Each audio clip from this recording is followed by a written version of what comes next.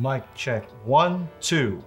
Today we're going to talk about how to hack your existing Lightroom presets by adding a slider. This is going to be a short but detailed video, so let's do this.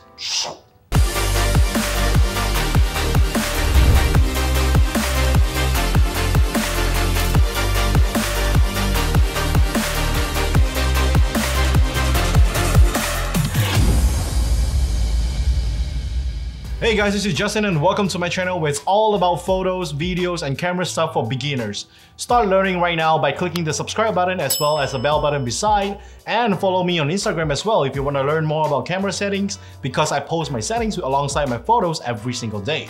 Lightroom Presets has been around for a long time, and it's time for an update. It's time to get rid of the .lr templates and start using the .xml file format presets. Presets are great and they certainly save you a lot of time, but if you have a lot of pictures, a lot of presets, especially the heavy ones around, then it's going to be opposite of what you're trying to do instead. Furthermore, they are often too weak or too strong for your photos, so you have to tweak a lot of adjustments, tweak a lot of settings in order to get what you want. So wouldn't it be great if you can just have a slider, an opacity slider, where you can just adjust the strength, the opacity of the presets? So now let's talk about how you can hack your Lightroom presets. In the past, we work around this by installing a plugin, a third-party slider called the Fader by CaptureMonkey.com. I'll link it down in the description as well if you want to check it out. But now there's a much more simpler solution that doesn't require any kind of plugins at all. You can turn your Lightroom presets into profiles. Profiles are awesome and easy to use. They are fast to load and they have an opacity slider as well. Check out the top 5 reasons why you should use Adobe Lightroom profiles instead of presets in my previous video. I'll link it down in the description, or the top corners. I always don't know where they are, but yeah, top corner. So if you want to turn your Lightroom presets into profiles, first you'll be needing Photoshop CC so that you can access Adobe Camera Raw, and you'll be needing some kind of presets as well as a raw photo. So let me know, do you prefer presets or do you prefer profiles? Comments down below, let me know, let's fight!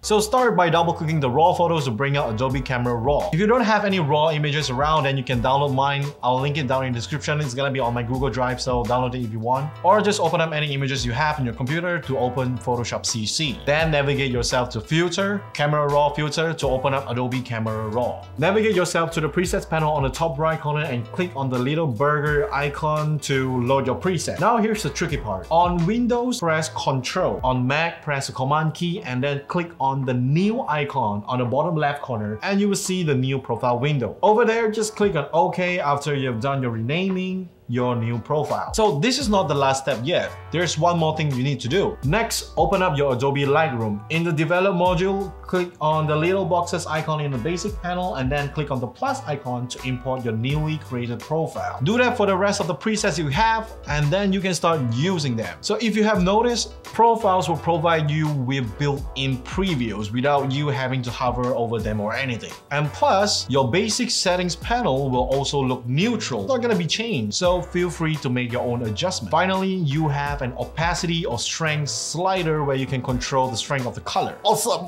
If you have more presets, just do the same for the rest and you'll be done for the day. This is a simple hack that I currently use for all my presets right now. I've kind of stopped using presets quite some time ago. I've been using profiles instead. So that's all for this video, and I will be having more tutorial videos coming out focused mainly for beginners. And you haven't subscribed, please subscribe right now, as well as clicking the bell button beside so that you'll be notified every time I post a new tutorial. And if you like and take a lot of night photos and you're looking for ways to spice them up even more, check out the presets and profiles that I've created on my website. If you want a more detailed guide on this with step-by-step pictures, then there's a written article on my website as well. I'll link everything down in the description.